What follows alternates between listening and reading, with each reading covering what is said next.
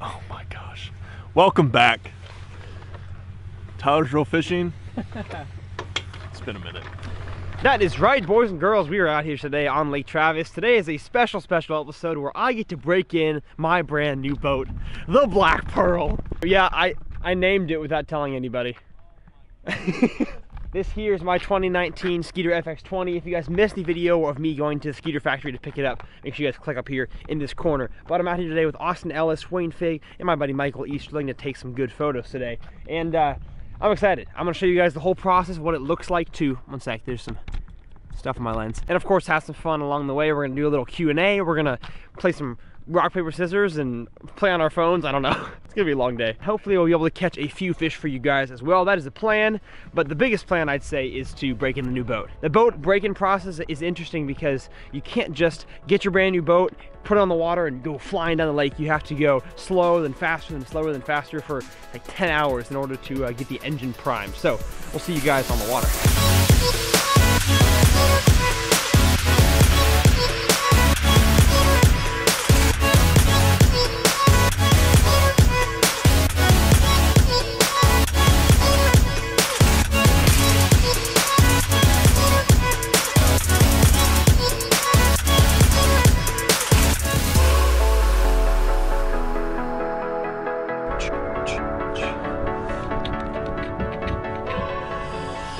Moment of truth, folks. Will the engine start? I hope so. Paid some money for this engine. All right, stop. Gonna let it sit for a minute.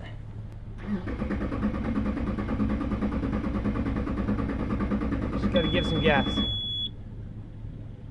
Low oil pressure, it has oil.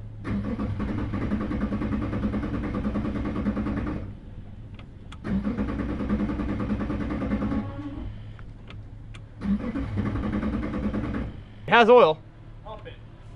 Pump it again? Okay.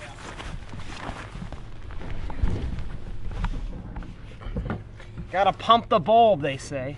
Oh, it's got gas in it now. Let's see. Oh ho ho. Woo! I'm not touching nothing. My hands are off. Hands up, don't shoot. Heck yeah, brothers, sisters, cousins, mothers.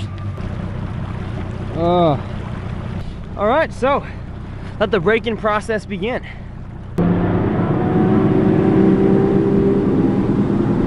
So there goes Austin, and we are beginning our idle process. All right, so I'm gonna press this button down here on the right side of my dash. It's gonna tell me how much water pressure I have, how many battery voltage, how many hours in the engine, fuel level and rate, what kind of miles per gallon I'm getting, trim position, all that jazz. So I'm gonna go all the way to engine hours. So we're at 0.3 hours on the engine right now, which means this engine hasn't gone very far. It had 0.2 hours coming from the factory, so that means we have to, in the first hour of running the engine, hours in like 60 minutes, we have to do 15 minutes of idle speed. Alton Jr. is telling me all this information. 15 minutes of idle speed, then the rest of that hour, nothing over 3,000 RPM. So we should idle, I'd say a little bit faster for 15 minutes, and then the rest of the hour, so all the way until 1.2, we'll go nothing over 3,000 RPMs, and then we'll tell you guys more about it later. And I brought along a special guest today. Introduce yourself if they don't remember who you are. Oh gosh. What's up, y'all? Michael. I live in Waco, but I'm a photographer. Yeet. Oh. How are you famous on the channel? How am I? We gave Tyler the bright idea of doing the fishy video game. What is it called?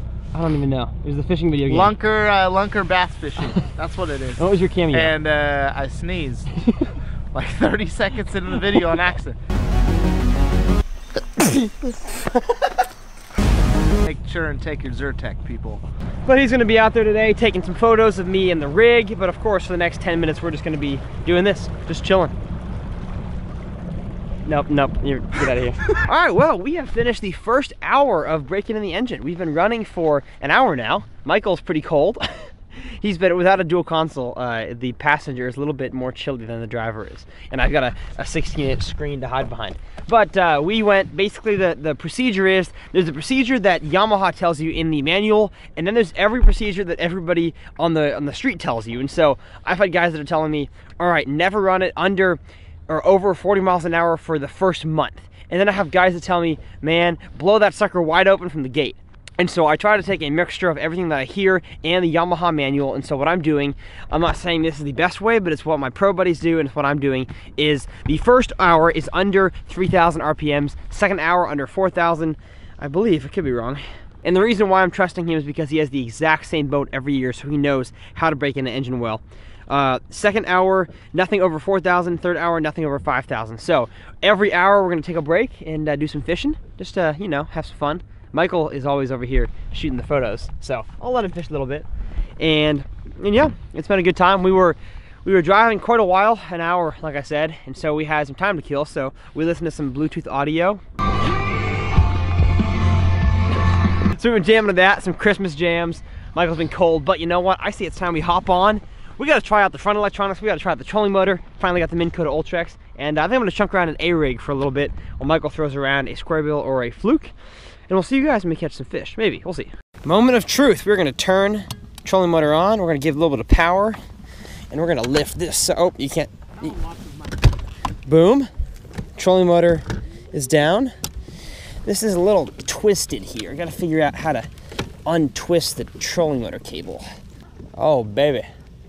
We are cooking with gas. So the cool thing about the Ultrex, look at that. It is electric, not cable steering. Oh, beautiful. Stick that sucker on 5 and get us going down the lake. And there we go, the first fish in the black pearl. Not a big one, but you know what? Beautiful Lake Travis largemouth bass. Hopefully this lake keeps getting better and better, and we'll see this guy in the future. What do you gotta say to the fans, Ty? I gotta say thank you. I gotta say konnichiwa. Right, y'all, so I'm just gonna try this vlog out real quick. I haven't caught a fish yet. I've been fishing for 12 minutes, so it's all good. It's fine. All right, I'm just realizing I don't think I filmed that catch. Really? I thought I had my GoPro running, but I guess not. So we will see in editing if I had that catch. You know what? I was throwing the Alabama rig, had my trolling motor on high, just threw it against a bluff wall, and got me my first fish. So that's a bummer if I don't get that on camera. Whatever. Oh, there we go. A lot of trees in there. Oh, there's a fish. Dude, the Alabama rig, I'm telling you, is a fish smoker. Which means there's fish up shallow eating shad. So that your crankbait should work. Bring it in here. Boom. A-rig largie. I'm just waiting around to get a double. See you, bud? Oh, someone's calling me. The gear that I'm throwing this Alabama rig on is the Lew's Super Duty 3 A-rig rod with the Lew's Pro TI and some 55 or 65 pound braid, I believe it is. I should throw it on mono, I just haven't had time to switch it out yet. And I've just got 5 paddle tail swim baits on there. Catching donks. So with 2 fish caught, we're gonna finish with our fishing break. We're gonna go back to breaking in the engine. Now that we're in the second hour of breaking in the engine, we're not gonna go anything above 4,000 RPMs, and we're gonna alternate between anywhere from 2,000 to 4,000. I don't wanna run it straight at 4 or straight at 3,000, whatever. You're supposed to alternate the RPMs. So let's get going. So doing our part.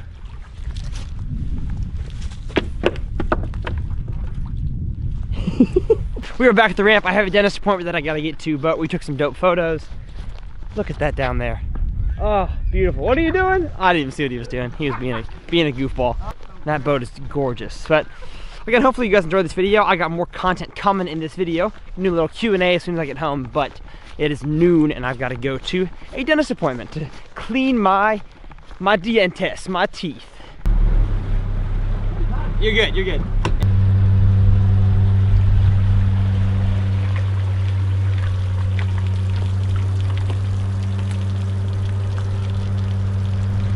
All right, good stuff. We'll see you guys after my dentist appointment. Parkour! Skeeter parkour! we're here, Q&A, let's go. So to end this video, we're gonna do a little bit of an Instagram Q&A. If you guys don't already follow me on Instagram, what are you doing? Tyler's Real Fishing, same as my YouTube. And occasionally I'll pop a thing on there saying, hey guys, ask me some questions for a YouTube Q&A. And you guys definitely asked some good questions. So we're gonna take a few minutes to answer a few of y'all's questions, both fishing and life related. So let's get started. First question comes from Hannah Collins 04. She says, do you remember opening the door on a girl in the bathroom near Sam Rayburn? Yes, I do remember that, Hannah. Don't be embarrassed though. Happens to the best of us. What got me into fishing, says Jonathan W. It's a pretty broad question because there were several times in my life where I think fishing took a backseat to sports or to music, that kind of thing. And so I think I got into fishing at several different times and at several different capacities. So I think when I was really, really young, my grandpa, who passed away over a month ago, he taught me how to fish. He showed me the basics of catching bluegill and bass off the dock. But then it wasn't until I got to middle school that I joined a local, adult fishing club where those adults kind of poured into me and taught me how to fish. And then I'd say Bassmaster Magazine and really following the Elite Series and the FLW Tour really taught me as well and moved me along as an angler. And then YouTube, I looked up to Fluke Master and John. They were the original, who else do we got? Tackle Junkie and, I know Lake Fork guy was around for a long time, so I watched them on YouTube and then decided over 5 years ago, you know what, I want to make my own channel. So that might have answered your question in a roundabout way, yeah, there's all sorts of different times that I got into fishing. So Colt Lebolt asks, where is one place in the United States that you haven't fished or been to that you would like to? Now in the United States, of course, that's comprising of Hawaii and Alaska. I do think I'd like to go to Hawaii just because of the pure beauty of the place. I'm more of a beach guy than a mountains guy, and so I think I'd fit well with the Hawaii vibe, the surfing, the skimboarding, and of course, the offshore fishing. But I have not been to upstate New York yet. Now, the key word there is yet. I will be traveling there for a college fishing tournament in June. So I will kind of cross off my list there, but I've heard the fishing in upstate New York at Oneida, Seneca, Cayuga, the St. Lawrence River, Lake Ontario is just incredible. So I'll get up there very, very soon. Do I plan on getting my new boat wrapped? Yes, it will be wrapped as soon as physically possible. I'm talking with several wrap companies right now to determine the best price and where I can get the wrap done at, and of course the quickness and the speed of the wrap. I want to get it wrapped, I'd say within the first 2 weeks of January. Hopefully that's the case because I have several contract deals with sponsors that are going to be on the wrap, and you'll see more about that later. A question that I get all the time is, what is my PB bass? All you guys have to do is search on YouTube Tyler's Real Fishing PB, or click the link down below, or click the link up here and you guys can see the video where I caught my biggest bass in my life. Brandon asks, when is the full boat tour coming out? It'll come out probably in the next month or so. I'm hoping to get it wrapped, then shove all of my fishing gear in it, then get everything organized, and then before my first tournament, do a big, deep run through of the Skeeter boat, including all of my settings for electronics, that kind of thing. It is probably going to be a long video, but I want to show you guys every intricate detail of this boat, and I'm just not quite there yet. Of course, I've been in this thing for a total of 1 day, and so I don't know the intricacies of this boat, and I don't want to make a video without being fully knowledgeable of the boat that I just purchased. So stay tuned. Justin Armando Plata, there we go. Justina Plata asks, what would I do if I died? I don't know. I'd be dead. I'd go to heaven. I think that's the answer you're looking for. I'd be up partying with Jesus, man. I'd be talking to Paul about all the crazy adventures he went on. It'd be a great time. After I finish college, will I still do YouTube, asks Pat606. Yes, YouTube is going to be my full-time job for the time being. Of course, sponsor videos, and of course the sponsors that I work with like AFCO, Lose, Lucky Tackle Box, Skeeter, that is what helps to pay more of the bills than the YouTube side does. You guys know that YouTube money is not exactly the best, but the more videos you guys watch and the longer you watch them, the better it helps out my channel. So if you guys can do me a favor and always like videos, always watch them to the full extent if you guys can, and turning on those post notifications really helps the channel. But no, YouTube is technically my job, but representing sponsors in a larger form is really what my job consists of. I've gotten a few questions about Texas A&M. I've gotten what major am I at Texas A&M and what originally made me choose to go there. And I'll choose the originally choose to go there question first. I didn't really have A&M in mind. I grew up in Austin, so I kind of grew up a Longhorn fan. I know. And then I went to Baylor games because my sisters both went to Baylor. So I was a big RG3 fan, especially big Art Briles fan. And, I love sports, if you can't tell. And so A&M wasn't really a thought of mine until I took a tour and I saw the traditions, the community there, the people, and you truly get the full college experience going to A&M. I can't explain what A&M is like because you have to go there and experience it for yourself. Of course, A&M should be paying me by now. I talk so much good things about the school because it's true. I love my school and I love where I go to college.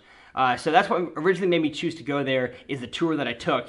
And of course, tuition was cheaper and I have to pay for my own college. So wasn't about to rack up $100,000 in student debt from Baylor. And my major is telecommunications with a minor in graphic design. It is the closest dang thing that I can get to what I do now. I was in the business school studying marketing, and I just didn't feel like it really fit with what I do on the social media side. So I got the closest major I could. Our Perot02 asks, what is the best way to get into college fishing? The best way, I made a 30-minute video about it. So make sure you click the link. It'll be linked down in the video description about college fishing. And if you're interested in high school fishing as well, that link will be in the description as well. Wyatt asks, how deep is a Skeeter live well? Pretty dang deep. And we'll see you guys next time. I don't exactly know what next episode is going to consist of, whether it's going to be fly fishing, or whether it's going to be hanging out with the girlfriend, catching some bass, but we'll see you guys then.